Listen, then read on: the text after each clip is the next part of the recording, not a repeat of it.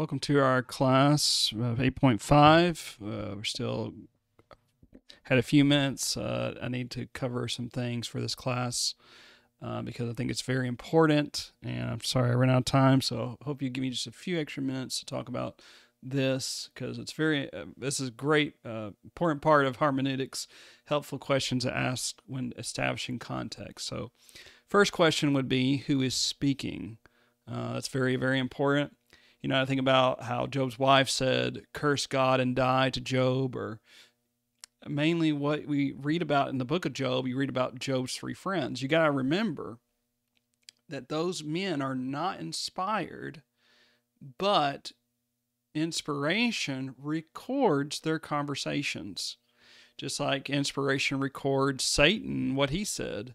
But you remember that Satan, he told lies, didn't he? Genesis 3 and so forth. Let me give you a good example of this, of what happened to me once when I lived in Korea. Let me go to the Bible here because it's very important to show you what I mean. So in John 16, 12 and 13, let's go there. So it says, I still have many things to say to you, but you cannot bear them now. However, when he, the Spirit of truth, has come, he will guide you into all truth. For he will not speak on his own authority, but whatever he hears, he will speak, and he will tell you things to come. So I was in a Bible class, and I was teaching on this. I don't remember exactly, specifically what the conversation was or the context of it was. But I was saying that, this was who was speaking. It was definitely Jesus to his apostles. I mean, that's the context. When you read John 13 through 16, it is definitely the 12 apostles, okay? Or who would become known as the apostles.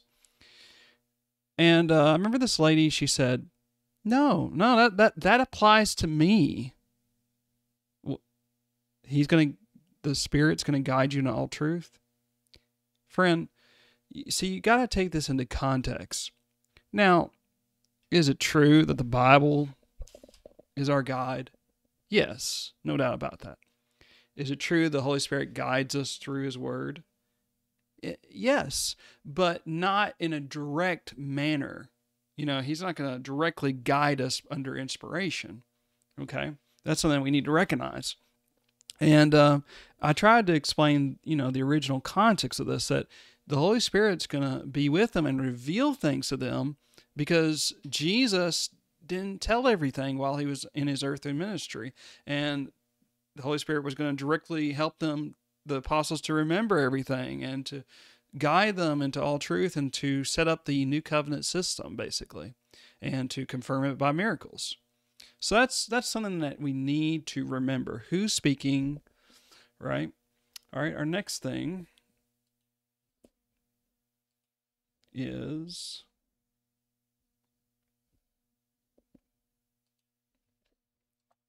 Okay, number 2, who's being addressed? So let's look at Genesis 6:14.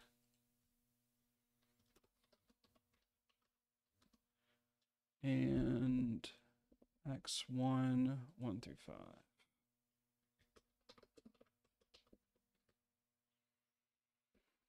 5. Okay, so Genesis 6:14 says, make yourself an ark of gopher wood. Make rooms in the ark and cover it inside and outside with pitch. Of course, who is being spoken to? Well, God is speaking to Noah, right? Now, I know this sounds like a cheesy example, but honestly, is that command for me and you today? Am I supposed to go out and make an ark?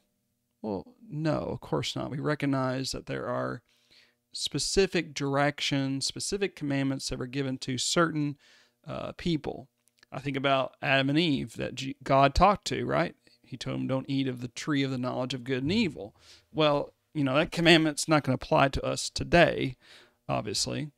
Because, 1, the garden's been destroyed. 2, we see as a case, some other things that we read about, that it was talking to Abraham, for example, go to Mount Moriah and offer your son Isaac, right? We understand, but we recognize that there are principles, that we live by. And faith is a principle, obedience is a principle, love is a principle, grace is a principle. So there are certain things we learn from the Old Testament. And so we got to recognize who's speaking and who's being spoken to. It's very important when establishing context. All right. And then I thought Acts 1:1-5 is a very good example of this too, right? A lot of people misunderstand the baptism in the Holy Spirit. But when you read this carefully, you can see who it's talking to, right? So the former account I made, O Theophilus, of all that Jesus began both to do and teach until the day in which he was taken up, after he, through the Holy Spirit, had given commandments to who? To the apostles, whom he had chosen. To whom? The apostles. He also presented himself alive after his suffering by many infallible proofs, being seen by who? Them, the apostles, during 40 days, and speaking of the things pertaining to the kingdom of God. And being assembled together with them, he commanded them not to depart from Jerusalem, but to wait for the promise of the Father, which he said, you have heard from me. For John truly baptized with water, but you shall be baptized with the Holy Spirit not many days from now. Who's being spoken to? The apostles. It's very important that we recognize this principle, friends. It would clear up a lot of confusion. All right, our next helpful question. Let's talk about this. This is very important when it's who's being spoken to. So, when we talk about this baptism in the Holy Spirit, some use this passage to teach the need for baptism in the Holy Spirit. So Matthew 3, 10-12. All right, Matthew 3, 10-12.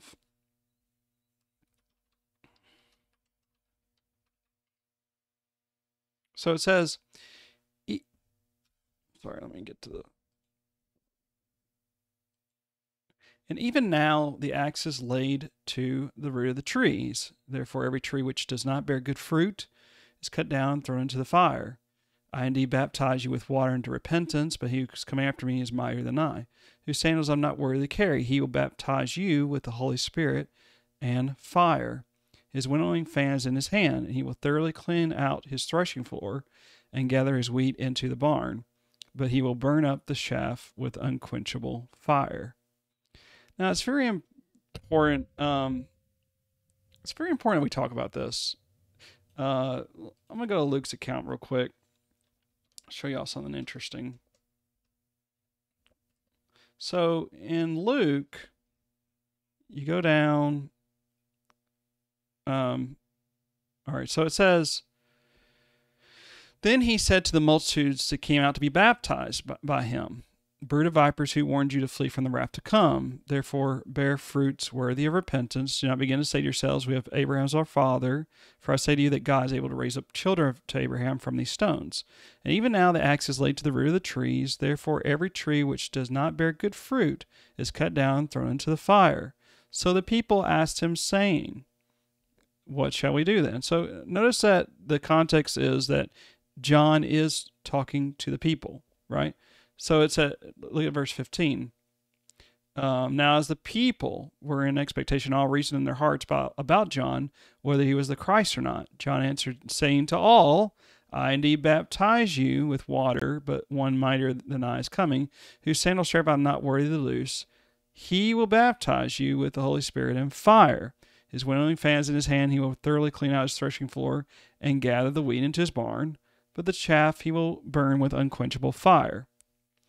Now, this does not destroy the case that baptism in the Holy Spirit was for the apostles.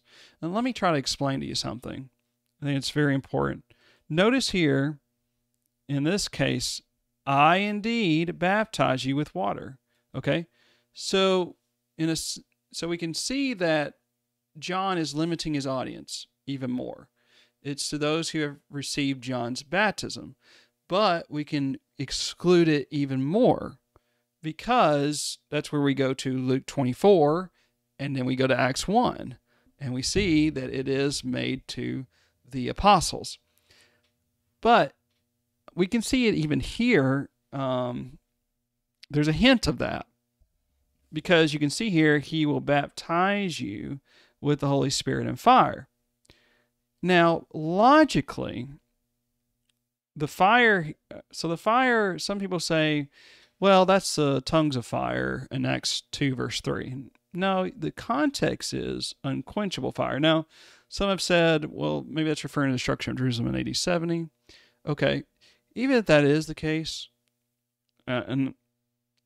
sadly, we know that there were Jews who were rebellious against God, who were destroyed in AD 70, but also they will be cast into hell. So, whether it's talking about AD 70 or hell, I tend to go with hell with the context. But you can see here that it definitely, both are not going to receive Holy Spirit and fire. So what's being said here? Okay, I think that's very important. And in order to show that, I want to kind of maybe produce something for you that kind of gives you an idea. Okay, and that is, there's going to be a baptism in the Holy Spirit for some, and baptism in fire for some. Okay, that's what's really going on here. That's what we need to recognize. And so at Jesus' ascension, Jesus told the apostles they would receive the baptism of the Holy Spirit. And notice that nothing's said about baptism in fire. So to whom is the statement made? Well, Matthew 3, verse 7, the speaker to the wicked and impenitent Pharisees and Sadducees. So the baptism of fire will be reserved for those who were rebellious against God, who would not repent, who would not receive John's baptism, who would not change. Even after John's baptism was made ineffective, we see that the baptism of the Great Commission was brought forth, and many of them did not receive that either. So they did not obey the gospel. So definitely we see here is a case that we need to think about, to whom is the statement made. And we got to take the whole Bible, right? We got to go further, and then you find out who the promise was made to. And we see that the baptism of the Holy Spirit was made to the apostles, as Acts 1, 5-8 talks about. So I hope that helps you all to understand this, because I think that's very important when we're talking about these matters, because there's a lot of false teaching given about the baptism in the Holy Spirit, and we need to understand it very carefully, that it was a miraculous, overwhelming power that was given to the apostles. We know that because of, if you don't mind, let's just look at a scripture here. I think that's very important. Look how Luke defines it. I mean, that's what we need to look at. So, look at Luke 24. Oh.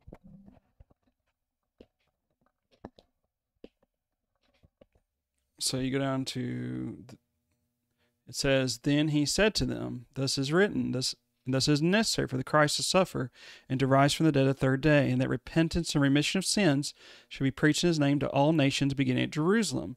And you are witnesses of these things. Behold, I send the promise of my Father upon you. Notice this, but tarry, wait in the city of Jerusalem until you're endued with power from on high. And no doubt that's equated to the baptism of the Holy Spirit, because Luke also wrote the book of Acts. And so, it's very important that we understand who is speaking and to whom they're speaking to. And I hope that this lesson has been good to you. I appreciate y'all staying just a little bit more for part 8. Thank you so much.